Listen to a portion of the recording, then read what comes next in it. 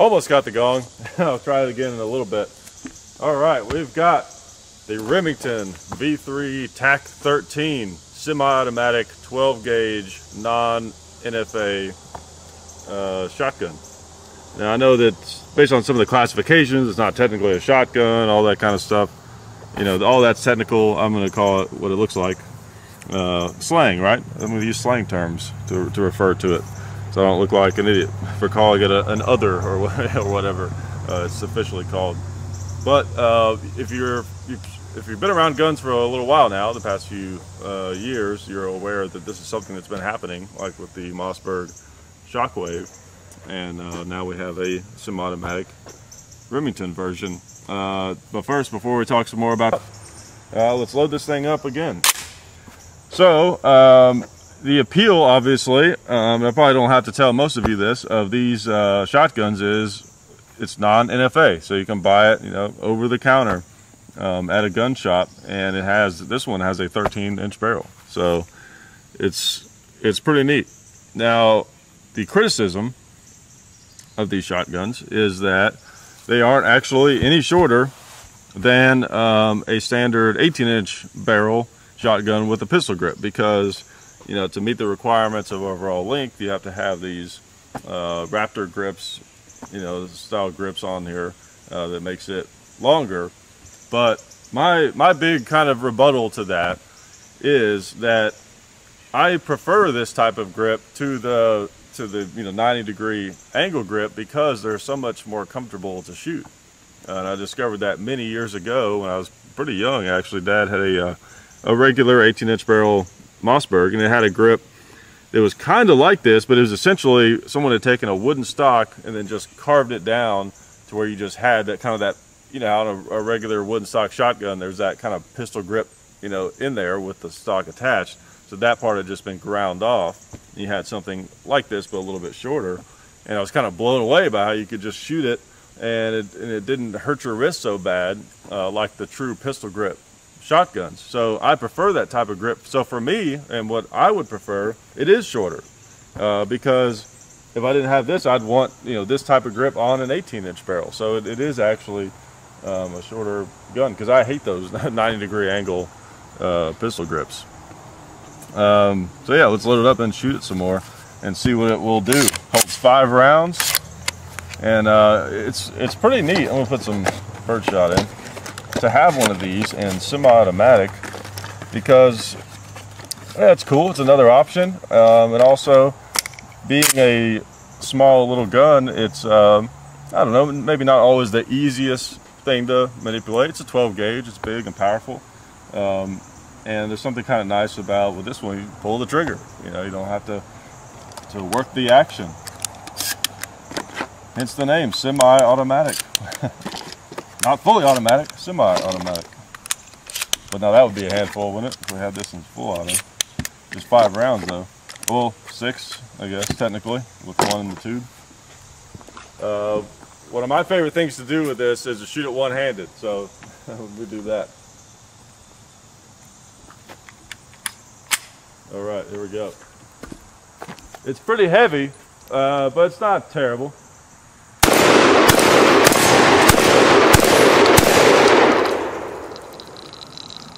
A little harder to hit with, but a lot of fun. Let's do that again.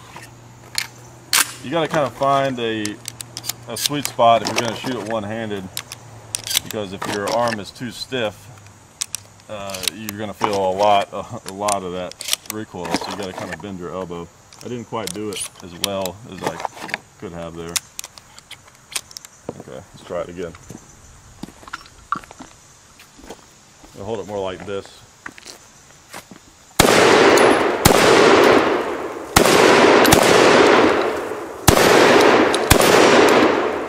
There we go. Not too bad. Also, before I load it up, I'm going to put some slugs back in it and see if I can hit the galling. But before I do that, also, of course, huge thanks to atmex.com, American Precious Metals Exchange.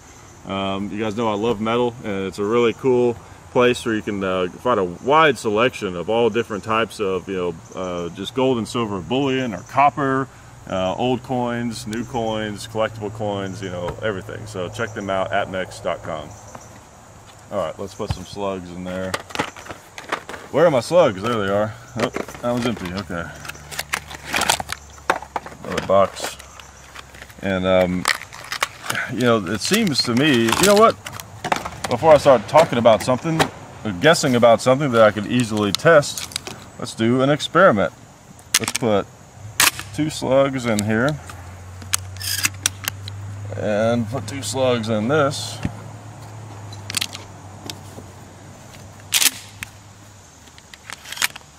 Okay.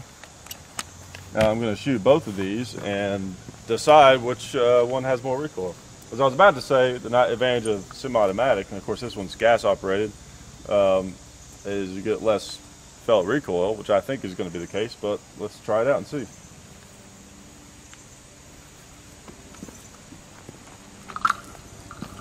Alright.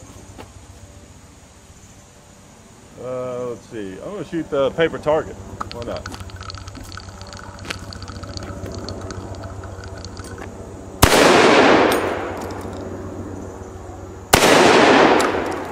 Okay. Let's try this one.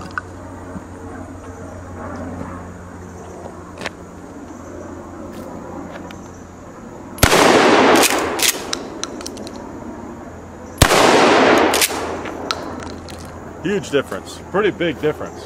This has a lot more recoil. I think it's a little, probably the Remington's a little bit heavier, but it's a lot of it is being semi-automatic. Big difference. You got to jerk that first one. I wasn't ready for the trigger is a little different on this thing. So on this thing, one thing that's interesting about it, so a lot of people have wondered why there's not a Mossberg version, why they didn't take the 930 and cut it down. And I was reading that part of that is because the spring system doesn't allow them to do that, whereas the V3 Remington semi-automatic shotgun, the spring system, the recoil springs are all contained in the receiver, so they're able to cut it down and put a pistol grip on it, and they can't do that with the 930. So I don't know if they'll redesign it or they'll do something different or whatever, but that's one reason you have this and there's not the Mossberg equivalent. And this also has the V3 self adjusting gas system and all that kind of stuff, self-regulating. All right, let's put a bunch of slugs in here and go after the gong. Just want to shoot this thing a ton and kind of show you guys how it works. There's also the other issue with any Remington. Anytime you have a Remington or a Marlin or what else, a Bushmaster, you have to be aware of the whole freedom group thing. I've talked about it a million times. I'm always skeptical of the quality control of you know, firearms produced under that name, but you know, let's see. This is a really cool gun, so we'll see if it's reliable. I hope it is, because I really like it. All right, let's shoot the gong. So I was shooting it earlier before the video, and I found that I gotta kind of hold a little bit under it and also not hit myself in the nose. Those are the two goals here. Okay, pretty close, I think.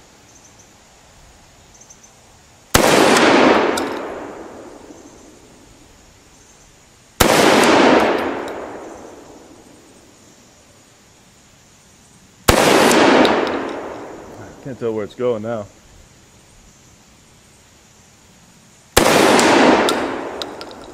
Huh.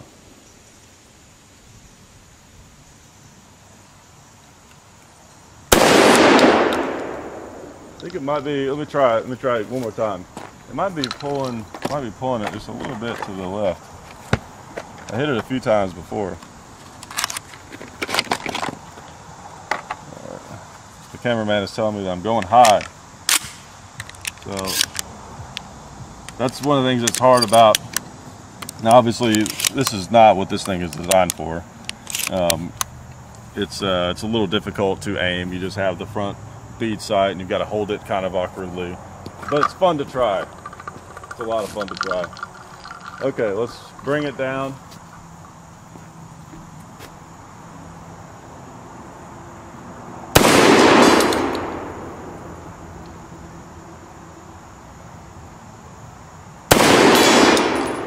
You know what? I think I just put double-aught buck in there. Yeah, I think I did.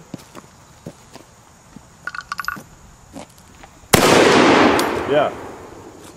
Well, that's definitely not going to do it. All right, let's shoot this 2-liter.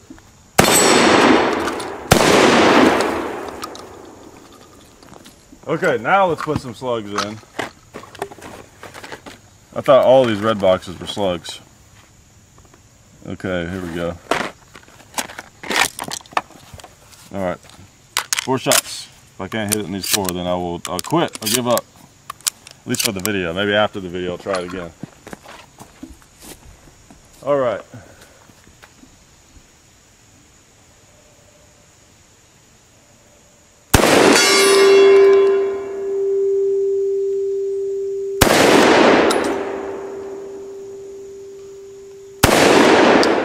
Well, I saw that one just barely low left. All right. Well, there we go. I finally hit it. 2 out of 4 on that one. So I figured out where to hold. Yeah, I guess I didn't realize how incredibly low I had to hold it. I mean, I was holding almost halfway between the gong and the ram up there, so it's pretty low. But it'll do it, you know. Okay, so one other thing I want to test is how this thing functions reliably, considering you don't have a shoulder stock on this thing. It doesn't have that, you know, the back pressure that you would have on a normal shotgun. So I want to fire a few shots, kind of holding it loosely, like basically trying to limp wrist it, and see how it does. Put some bird shot in there.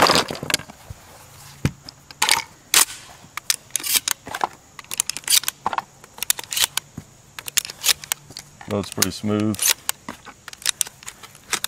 Okay.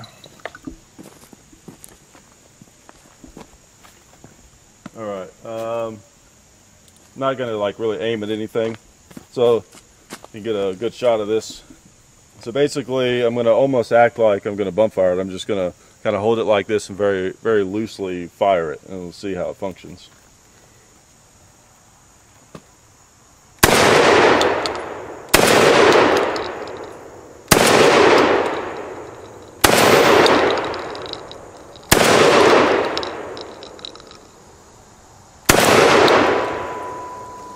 It's not bad. It's not bad at all. All right, now let's just shoot up some stuff. This thing is so much fun to shoot one-handed. I gotta do that again.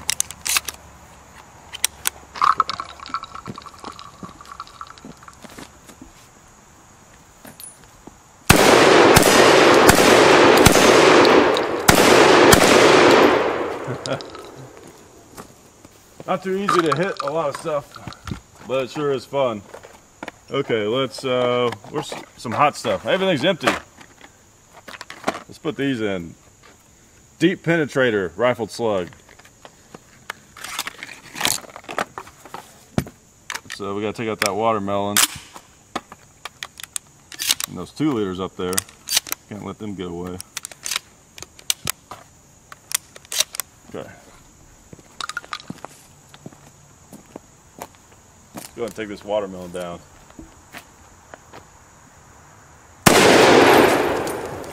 Took them out pretty good. All right, orange 2 liters.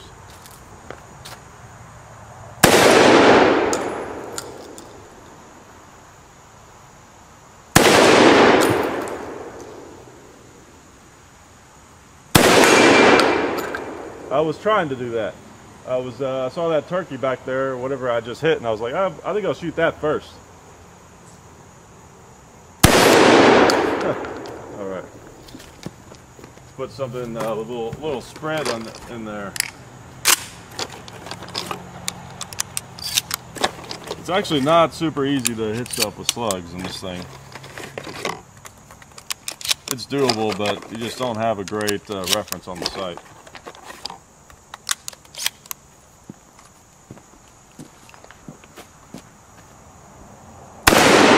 There we go. Oh, look at that. Stayed up there.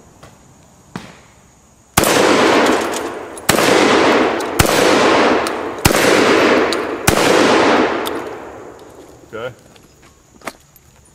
I mean, these things are pretty easy to use, you know. I'm a fan of them. I mean, some people really don't like them, but I think they have a practical purpose. And I have to be honest, I like this type of shotgun in semi-automatic actually better. It's just the issue of, is it going to be reliable? Do you trust Remington in this day and age? But, you know, like if Mossberg had one, I would probably, you know, trust it more, just because I trust Mossberg more than Remington at this point. But this is fun, man. I really like this. This is a cool gun. It's a lot of fun, and to me, I could see it having some actual real self-defense applications. Like, for example, I'm gonna go right to the left, and I'm gonna shoot the cowboy, the tombstone, this like hex looking target here, what's that, 3, and then the stop sign, and then the coffin on the left. So that's 5 targets. I'm gonna try to do it kind of fast. All right, here we go.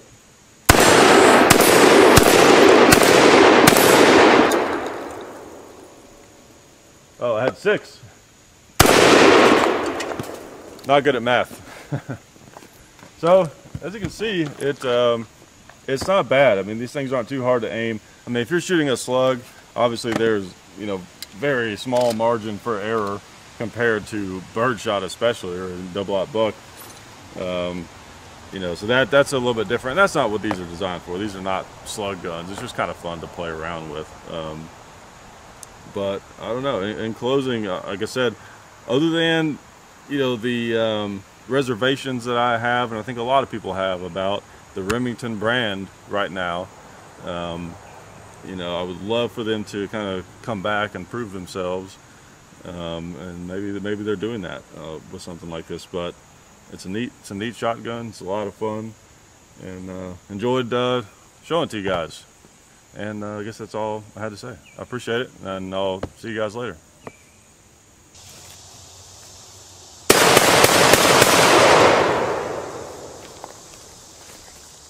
Oh, hi. Well, I've got you here. I want to let you know about some other places you can find us on the internet, and TalonGunGrips.com. So you can find us on Facebook under Hickok45, on Instagram, The Real Hickok45. I also run an Instagram called John_Hickok45, Hickok45 on Twitter. There's also Hickok45.com, our website, where you can find information about everything that we have going on, basically, all of our supporters. You can also find our merchandise on bunkerbranding.com, so please check all that out when you have time. And also, please check out TalonGunGrips.com. We appreciate all of their support in getting attacked by spiders. I don't know if they have any products for that or not, but you can get a lot of different grips for different types of handguns and rifles to give you different types of textures that you may want, that they can really help you grasp the pistol much better. So go to TalonGunGrips.com and check everything out that they have. And as always, read the descriptions in these videos. There's a lot of questions you may have that can be answered by the description, and also check out the links that we have down there. I appreciate it, and I've got some more shotgunning to do. I'll see you guys later.